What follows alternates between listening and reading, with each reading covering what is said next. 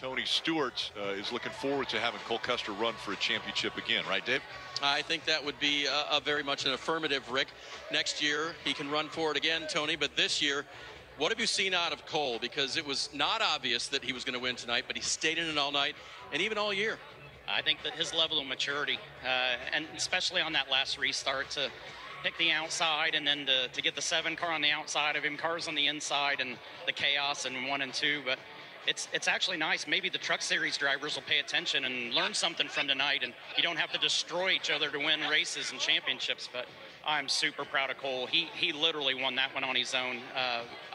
I've watched the replay 4 times, and I still don't know exactly what he did, but what he did was perfect. I mean, it didn't look good going into 1, but coming off of 2, whatever he did in the center of 1 and 2 was perfect, and then finished it off in 3 and 4. So really proud of this Haas Automation team and Cole.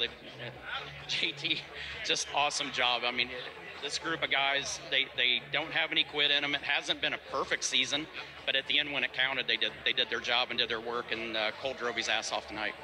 And so for you, what does he come to you for? Because he mentioned how appreciative he is that he can come to you, Tony. Absolutely. I mean, we communicate a lot, and that's something I preach to all of our teams and drivers is communication. So Cole's done a really good job of, when I met him, he literally was knee high and couldn't even look me in the eye, let alone talk to me. It took about 2 years before he ever said a word.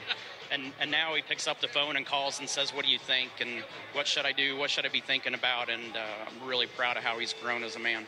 Out of his shell and in the championship light now, Tony Stewart as well as Cole Custer. Rick? And Steve, the praise continues to go to Jonathan Toney, his crew chief.